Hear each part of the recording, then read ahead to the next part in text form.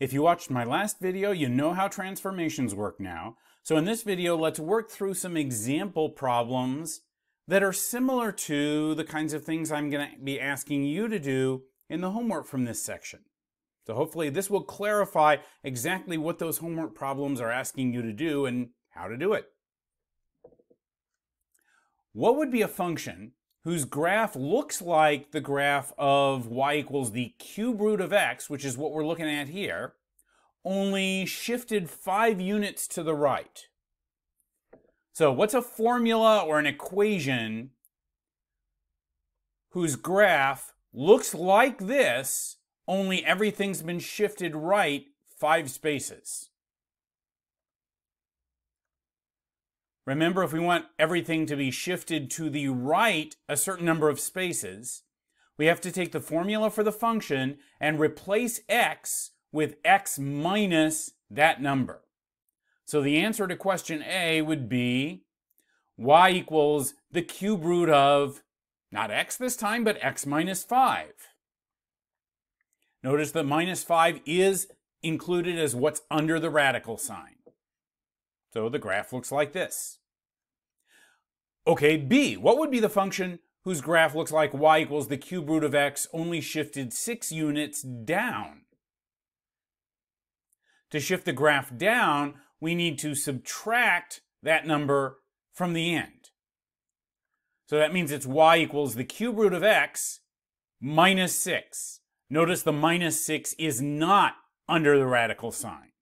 First you take the cube root of x, then you subtract 6 from that.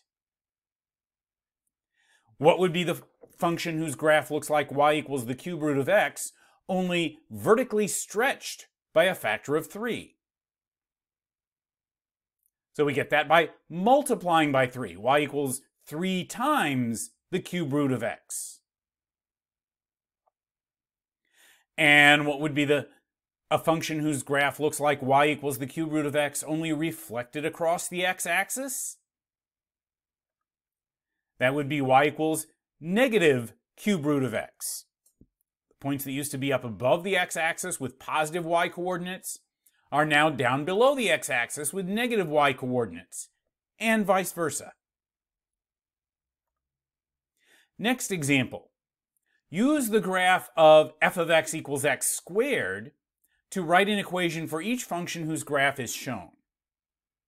So when we look at this graph, it looks a lot like x squared, same shape, but it's not in exactly the same position.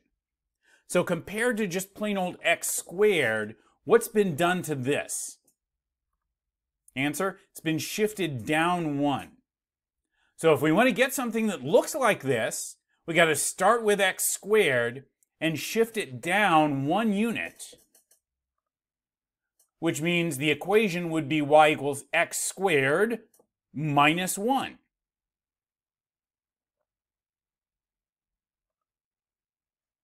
For this one,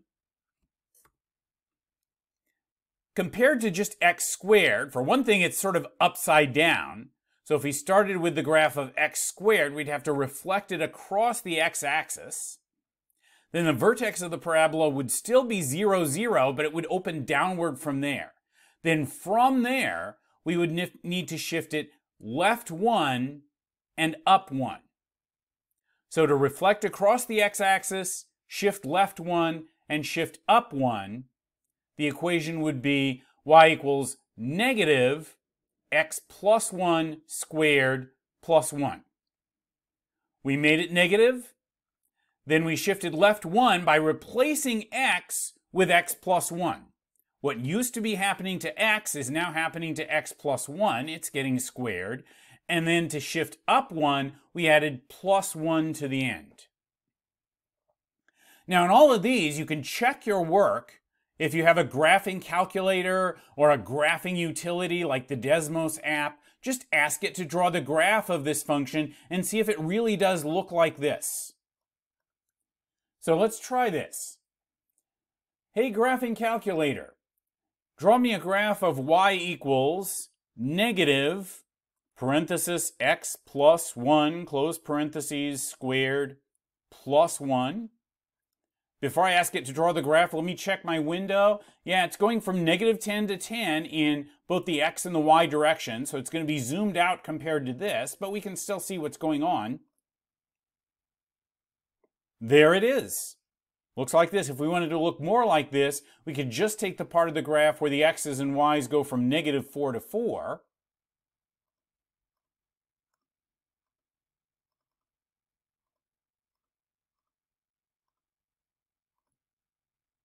And yeah, that looks right. How about this next example? Use the graph of f of x equals the square root of x to write an equation for each function whose graph is shown. So remember what that looks like.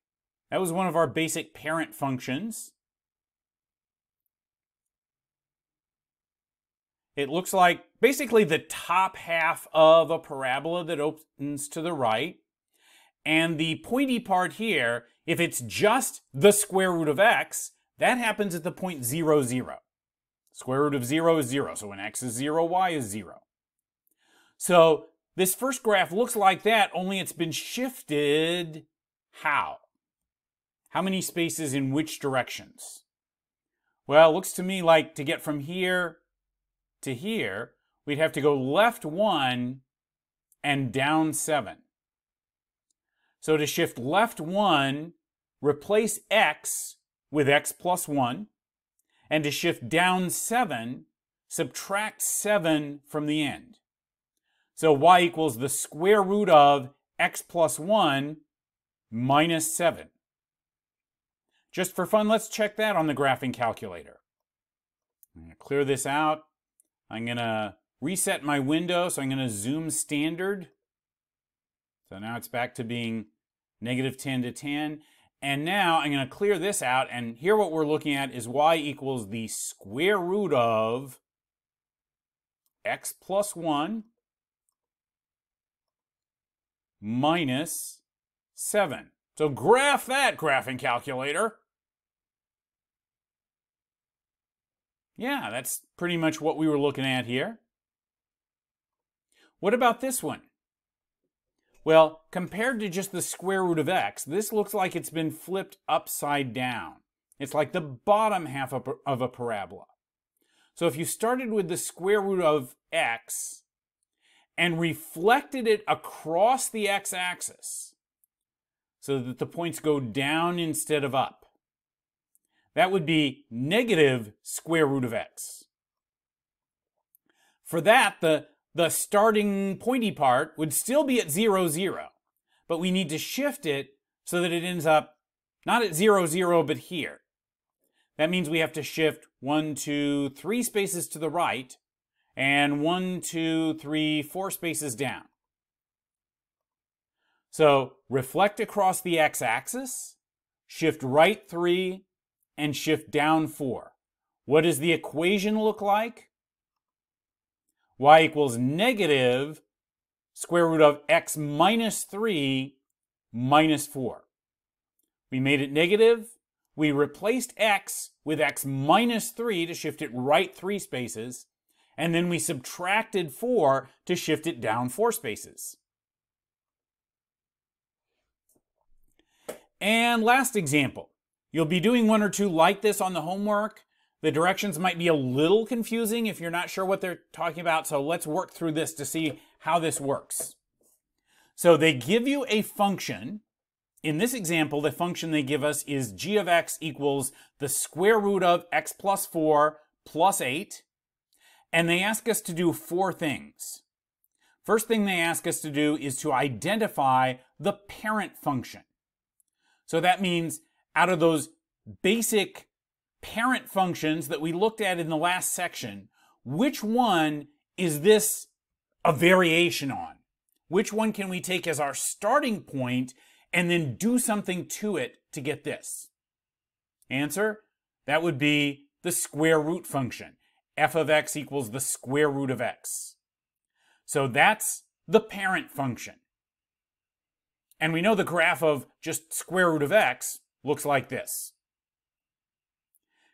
B, describe the sequence of transformations from f, which is just the square root of x, to g, which is the square root of x plus 4 plus 8. What kind of shifting or stretching or reflecting do we do to get from f to g? Well, answer, we shift 4 spaces to the left, and we shift 8 spaces up. And there's nothing going on here that would make us do any stretching or reflecting or anything like that. We just shift left 4, up 8. Now to sketch the graph of g, we'll do what we just said to do. We'll take the graph of f here, and we'll shift everything left 4 and up 8. So it's going to still look like this, but instead of starting from 0, 0, and then sort of going up from there, we shift 4 to the left, up 8. It's going to start here at negative 4, 8, and go up from there. So there's the graph. And now the last thing it asks us to do is use function notation to write g in terms of f. So g is like if you started with f, but replaced x with x plus 4, and then you added 8 to the end of that. So g in terms of f would be that g of x is equal to f of x plus 4 plus 8. So that's how those kinds of problems work. That's what they're asking us for there.